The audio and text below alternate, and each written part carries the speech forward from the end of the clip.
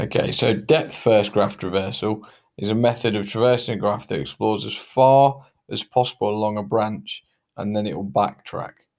Okay, so again, we'll start at node A.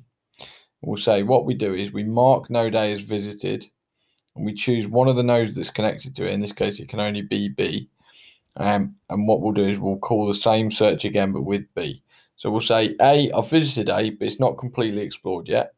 Okay, so I'll visit A, and then what I'll do is I'll pick one of what can only go to B, one of the nodes that is connected to A.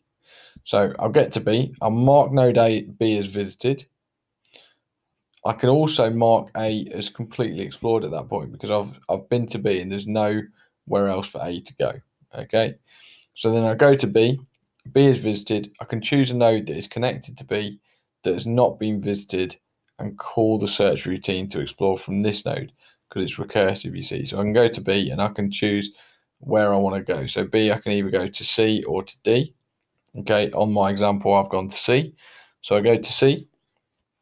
C, I can't mark B as completely explored because I've not been to E yet. So I've gone A was visited, then it was completely explored. B was visited, but not completely explored yet. So I'm down at C. C becomes visited, and I need to choose a new connecting node. I've only got the option of D because I've already been to B. So I go to B, I mark C as visited, go to D. I can now mark C as completely explored because there's nowhere else to go off C. So I'm at D. I can mark D as visited. I can choose a new connected and unvisited node and follow the same process. So I'd go from D to E. Okay, and then because I can mark D as visited and completely explored because there's nowhere else to go from D, E I can now mark as visited. Okay, because E is visited, I can then mark B as completely explored, and I can also then mark E as completely explored because there's nowhere else to go.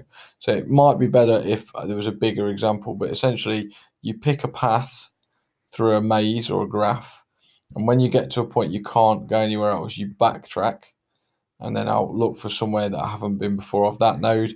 And if I've done everything there, I'll mark them all as visited and completely explored, and then we'll backtrack again. And I should have probably done a larger example for this, but I'll try and make sure it should make a lot more sense when you start looking at some of the exam questions. But that method is known as a depth first search. Okay, and a depth first search uses stacks, and hopefully you've got a decent understanding of why it uses stacks because of it being a LIFO data structure, so last in first out. So for example, imagine there was no connection there.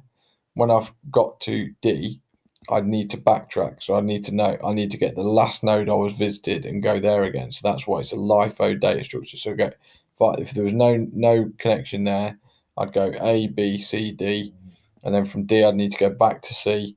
From C I'd need to go back to B, and then from B I could go to E, and then the whole thing's done. Okay, so that's known as a depth first graph traversal.